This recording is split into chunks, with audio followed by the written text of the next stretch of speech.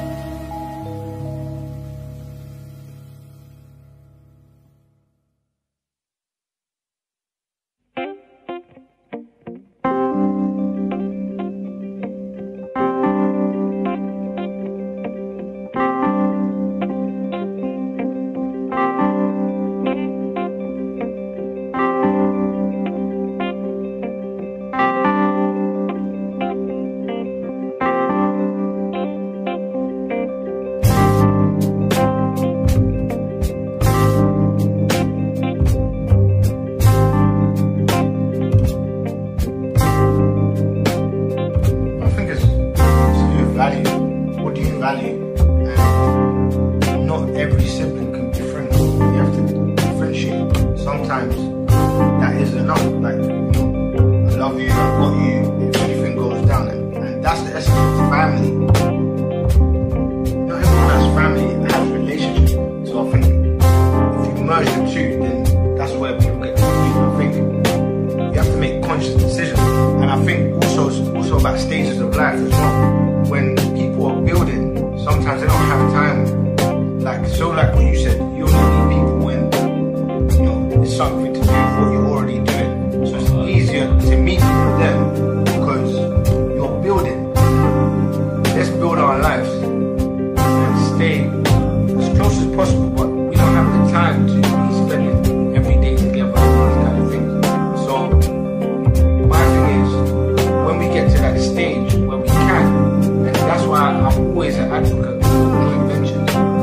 I'm always like, what can we do? That's just my perspective. Yeah, no, I totally agree with a lot of things you say. Family and friends. It's interesting. This links into mental health. For your family not to be friends, it's a psychological thing because you grew up in the same household, and this is where conscious decisions come in. Right? You grew up in the same household. Characteristics you believe could be such that we don't get on, or because friends don't necessarily have to have the same interests, right? And especially when we start talking about those of goal-oriented, so it means you can make a conscious decision to do something together in order to solidify a relationship. So you go around somebody's house to play a walk game, solidify that circle, right? But you're obviously different. You obviously have different interests, right? It doesn't mean you should spend time together because you're different.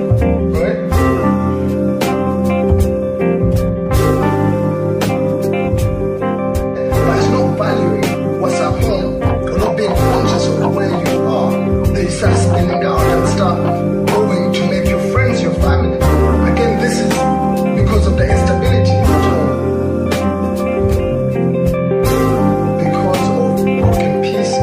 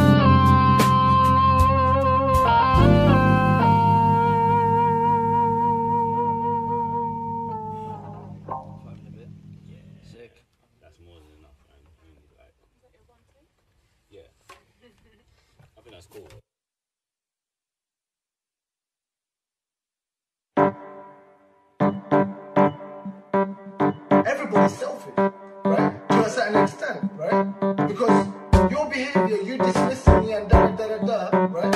I might see that as selfish. If I chose to, right? Our perspective is so broad.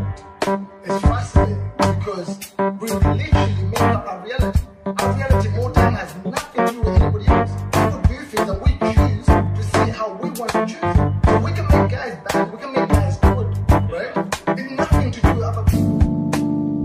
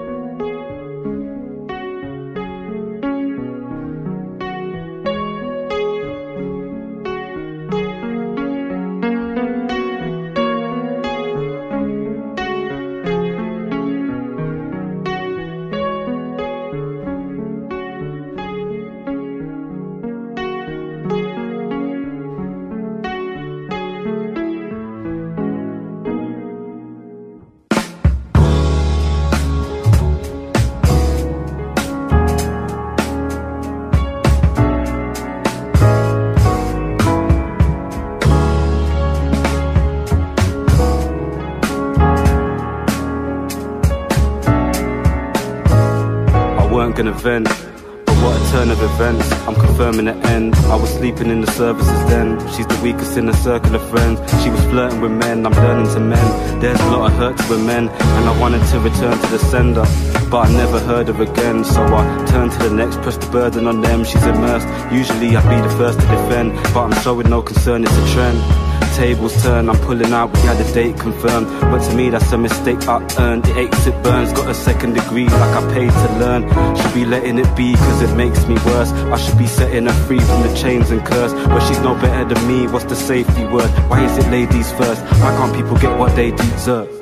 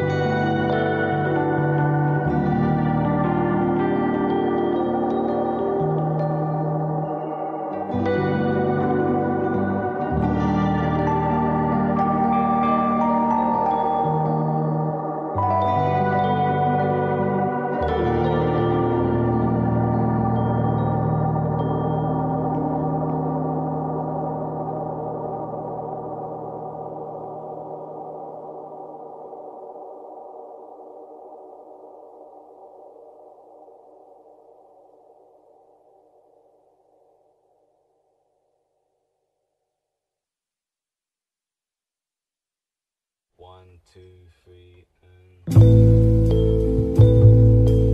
In fact, yesterday I was saying one of our aunties, and she was saying that when we grew up, we used to get beat when da-da-da-da-da-da-da-da-da. Crazy level of emotional immaturity, right? Because when the kids challenge them, when they try to tell them something that they'll get frustrated, they don't know how to communicate.